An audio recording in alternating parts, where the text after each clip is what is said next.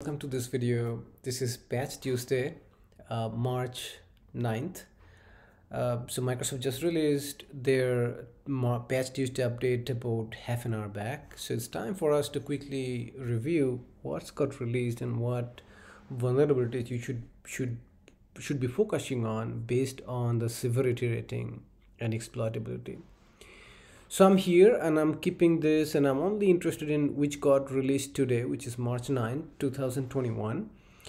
And this view I kind of like, and I have only keeping few of these items, and I have taken got rid of product family and product. What it does, it just duplicates and creates too many rows. So I just want to focus on this. So I have this view, the other thing I typically do will come to the filter, and I want to look at the critical ones. Okay, that's what I'm most interested in.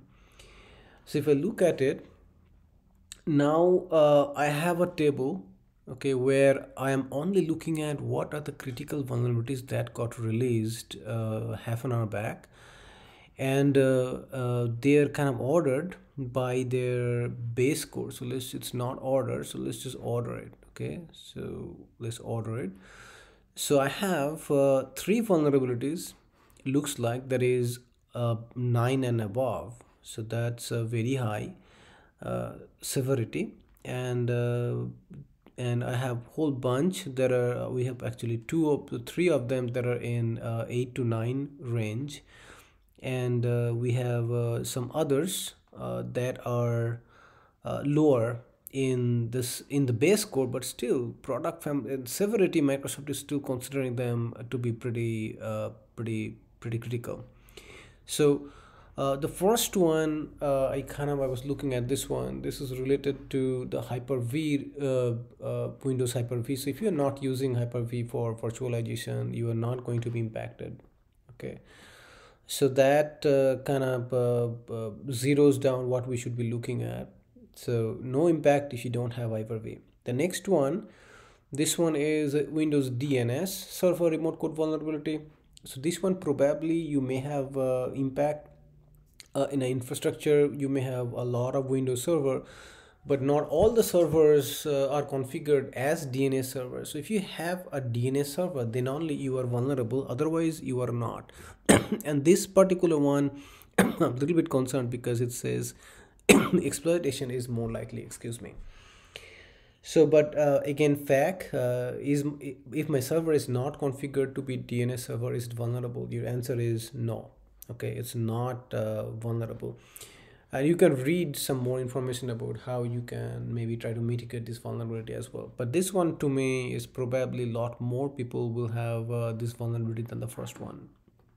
So go back and note, these are mostly all of them are remote code execution vulnerability, okay, which are marked as critical. Okay, so those two, let's look at one more, and let's see which one is this. This one is Azure Sphere unsigned code execution vulnerability. Again, if you're not using Azure Sphere, then it's not going to be impacted, and you are not, there's no impact. So here you have some guide, how do you ensure my Azure Sphere device has the update. So here they have specific direction how to fix it, but I would still think probably it's not a huge impact for a lot of organizations where they're not using the Azure Sphere. So let's just go back and maybe look at a couple more in the 8 range. So this one, what we have, Internet Explorer memory corruption vulnerability. So this one probably again probably has a much bigger impact. So let's look at what we have. So attack complexity is low, privilege is no privilege required. So this is probably, I will treat it pretty serious. Although you have a user interaction is needed, so you probably have to send some way to trick a user to perform something. And the exploit code maturity is problematic. This says proof of concept code is already available. So, and this is exploitation is detected, that means it's actively exploited. So this one to me is going to be very serious to me, and I would probably go ahead and patch the system as soon as possible. Okay, this is now has just become my number one vulnerability to be fixed. Okay, so let's go back. Let's look at some more. Let's see what's going on with some others. So 21300, this one, 21300 is right here. It's a Git for Visual Studio. This is another important one. Okay, this is because a lot of people, they would be using Visual Studio for the development and Git as their software management, like tracking the version of the software and how the changes are happening. And in this one, at least you don't have the exploit code available. At least it's not known. Exploitation is little less likely, but still I probably have a lot of developers who like Visual Studio Code. I love it personally, Visual Studio Code a lot. Okay, so this one is also important to me, and over here for some of this you see that you can download the security patches directly. Some others you probably have to do some more investigation and figure out how to fix the problem.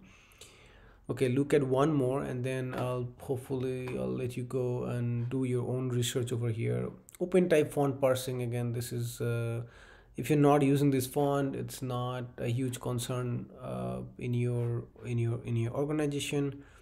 Let's look at a few more over here. Let's see what I'm looking for. Is there anything that's currently being exploited?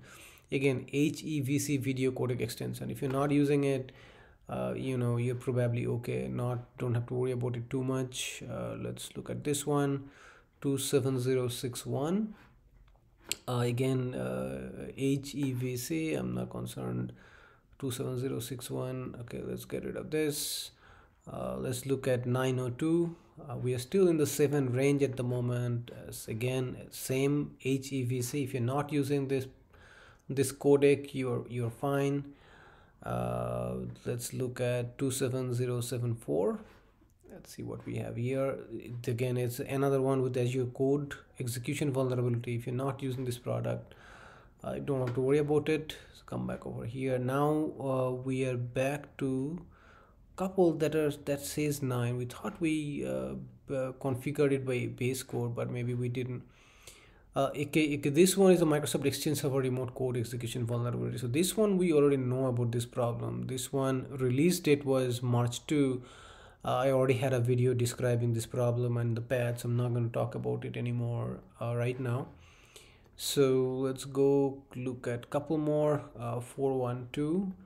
The 412 is again their whole bunch related to Microsoft Exchange Server that everybody knows that are currently being exploited. And if you have the vulnerability, you probably should not even have the vulnerability. You should have probably applied the fix over the weekend, right? So again, this was released on March 2, so I'm not worried about this. So let's get rid of it. Let's come back over here. Actually, you know what? This we should not be looking at. Those are vulnerabilities that are March 2. And I really wanted to focus on vulnerabilities that got released in March 9th. So that's about it. So we really looked at Windows DNS Server that you should take care of. And this one that we looked at, Git for Visual Studio, and the Internet Explorer vulnerability that is currently being exploited and your exploit code is available. So pay a lot of focus on these 3 vulnerabilities, and if you can take care of these 3, you should be in pretty good shape. All right, that's all. A quick update from my side. Just stay safe and enjoy. Thanks for watching this video. Bye bye.